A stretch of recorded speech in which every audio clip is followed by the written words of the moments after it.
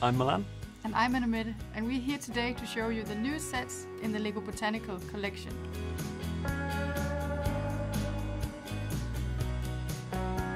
So Milan, what was the inspiration for the bouquet? The original LEGO flower bouquet that we did was very much like a curated arrangement of flowers, and what we really wanted to do with this one was capture kind of some of the wildflowers out in nature. So the inspiration is the kind of flowers you'd see in fields and by the roadside, out in woodland. Yeah, because I was actually thinking about this one. That is something that you see when you drive, right? Yeah, lupins, you see them. For a walk. Yes, yeah. So these are actually native to North America, but you see them all over the place now, and they're a really, really interesting plant. And colourful. With these, we've gone for pink and purple, and we've captured the petals in a really interesting way. So here we've used the little pirate hats from our minifigures, so that's it's really a nice way to use it. I think it's so much fun. So that's lavender. So we actually did lavender in the last bouquet, but this is a different species of lavender, so this looks more like English lavender. And we've used the minifigure head here to get the shape on the top. And I think you really made some nice looking leaves, and I also like that they're a bit darker, so they are great together with the colourful flowers. Yeah, we went for ferns for the foliage. We have 3 of those. Thank you. I also like the difference in the height, so when you make your bouquets you can have like a really nice shape to it. And you can customise the height as well, so actually that one that you're holding, the larkspur, you can notice on the bottom there's some extra parts so that you can shorten the stem, and you can combine it with others that we have in here.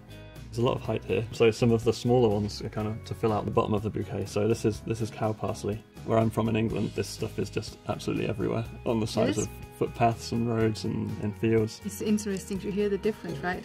So when you go somewhere and you see it as a very exotic thing, and then it's just an everyday thing for others. Exactly, yeah. I also think these are really interesting because you also have here some nice pieces of bricks that you're using. We've used this one, you might recognise actually, the bucket at the bottom here. That's from Milan. But also this. So on the Gerbera daisy here, we've used the minifigure oars to create the petals, and they're native to South Africa. And the petals we've used here are little minifigure oars. These normally get used for rowing boats, but today they're part of a flower bouquet. And I think that's one of the really interesting things about the LEGO Botanical Collection. When we're as designers making these sets, one of the challenges is, LEGO is generally very square and blocky.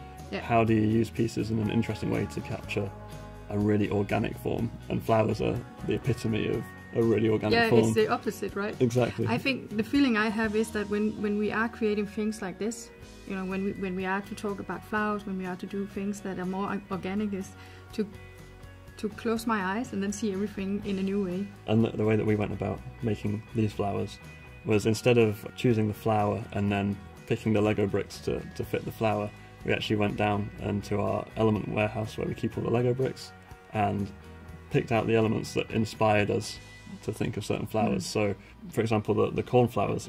We have here a crown element, and it's actually a minifigure piece for making a brick-built crown. And when we saw that, it reminded us of the kind of star-shaped conical petals on the cornflower. And the trick came as how to arrange them in that circular pattern, because most Lego shapes are fairly even-sided, so finding something that was round where we could connect them all was a really fun challenge. And then we thought, just for fun, we'd throw in a single little white flower as well. These come in a huge variety of colours, but I think the blue is the most iconic. Really one. iconic. Yeah. The last one is... These are Welsh poppies, so they're native to Britain, and we've used some funny pieces. Yeah, I love the centre of it because that's really kind of far from what I would expect in a flower, but it works so well. It's the rim of a car, and that's given us the really interesting shape. It's so much fun. I would like to see a lot of these flowers together. So having a combination maybe where we look into the different kinds, or we could also combine the colours and then mix and match with the first bouquet. When you decorate with flowers, you have this where you cross the stems. Okay. It's a bit different when you do it with the Lego because of the weight, but you can still do it and get the same feeling to it when you have the vase. Do you want these grass stems out as well? I think it would be nice to see. Okay. So I have 3 of these here. Yeah, I think, and then just put them in between. Okay. So, and then we can make them. We can move them a bit afterwards if we wanted to. Okay, so I should pull out the roses maybe. Yeah. I think the lavender would work, even though it's a little more purple to it. But another thing you could do actually is also to have more of the same. If you, for example, wanted more roses into it, it would also look nice. You want to make a taller rose? Yeah, a little bit taller. Just one of them. That's a very tall rose. Yeah, that's maybe a bit too tall. But just give it a bit.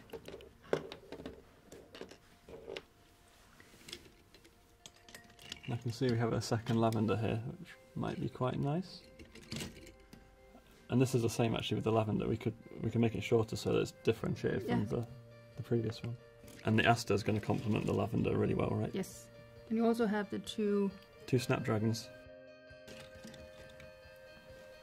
This is looking very colour coordinated. Yes, it does. Maybe we should, just to have a little bit of difference to it, we could add the two lupins, and that's also bringing some height to it. That's going to give height, yeah. And then I think we have used all the space in the vase. So we actually have a bit of white in both of the bouquets, so do you want to put it in? Maybe in the front here. It's a nice bouquet. I think it's a nice bouquet. We did well. So this is two ways of combining the flower bouquets. We really hope you have a great time at home experimenting with different flower arrangements.